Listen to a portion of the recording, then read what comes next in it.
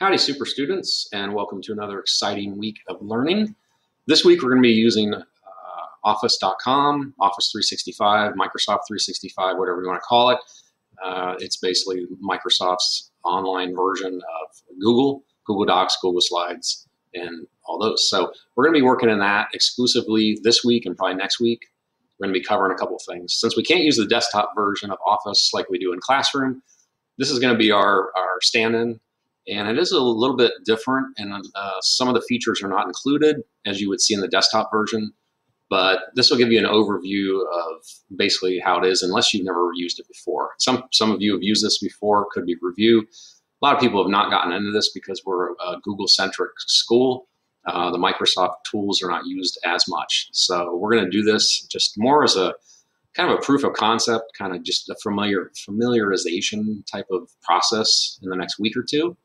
So not really hard assignments, just basically going to work you through some basic tasks, make sure you can do it, and a couple assignments here and there, no big deal. So what we're going to do today, real simple, we're going to upload some files to OneDrive. OneDrive is like Google Drive, same basic idea. I think, if you've never heard of this before, just think Google Drive.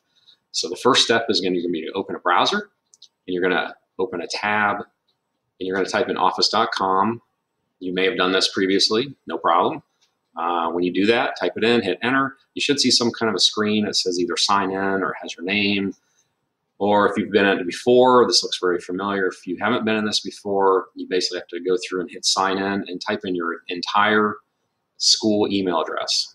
Okay, not the one that's here, but your student.something at horizoncolumbus.org. Okay, you're gonna hit sign in. If you don't know your password, message me, Google Hangout me, email me, whatever. I can reset your password very quickly within literally minutes, and you can get right into this. So make sure you have your information here. You type your password, hit sign in. What you should see is what's coming up on my screen here. You should see a collection of the online Office apps, okay? So it should have your initials up in the corner. If you click this, it should have your full email address here. Okay. What you should be seeing on the screen is just like this. You should be seeing Outlook, OneDrive, Word, Excel, PowerPoint, okay, and some other stuff. We're going to be doing those. All right.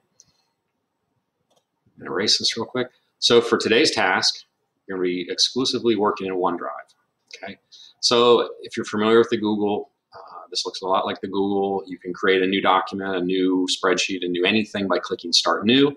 We're going to do that later, but just for today, we're going to be clicking on OneDrive. So click the OneDrive icon. It should show you a collection of documents and files. You may have some things here if you were using this in class. Some of you did use this as a storage location, which is great. So, again, it's like OneDrive or Google Drive. So what we're going to do is we're going to click into this documents folder right here. So just literally click documents. And again, you can do new, right? You can do new Word document, Excel document, PowerPoint, and the rest of them, but we're not going to do that right now. We're just going to simply do an upload. So click on documents. So this folder is currently empty. You may see yours also empty. You may see some other things in this, not important. So we're going to hit upload, files. Now, these files are the ones that you will find in this assignment in Blackboard. So for instance, if I go back to Blackboard, this is the assignment. You'll see that we have a document, a presentation file, a workbook, and a small image, a JPEG. If you were to click on these, it'll ask you where you want to save them. So if you're on a Windows computer or a Mac, most likely it's going to save to the Downloads folder.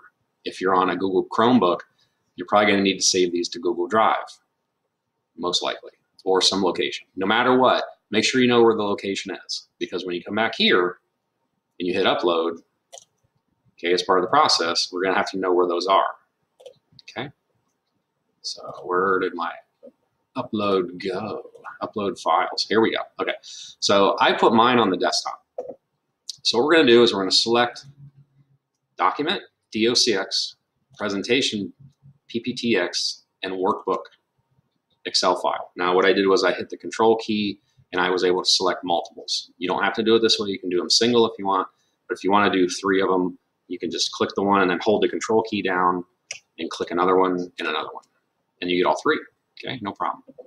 But you can do them individually, no big deal. So you hit open, it should upload those and plop them right in the documents. Again, looks just like Google Drive.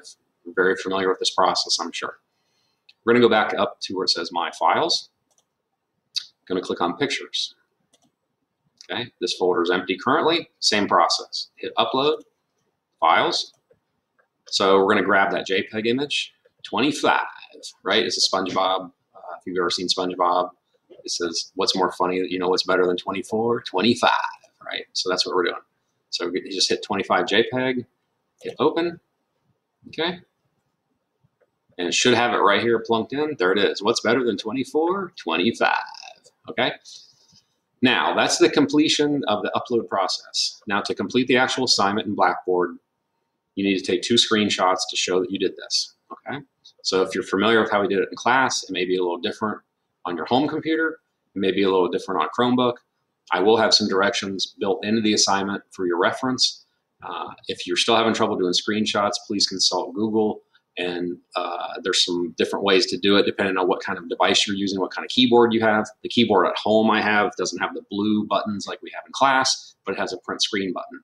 So basically the idea, if you're on a Windows machine, you would hit print screen on the keyboard, then open Paint 3D, right? So I can do that real quick. I'll just hit my print screen key, okay?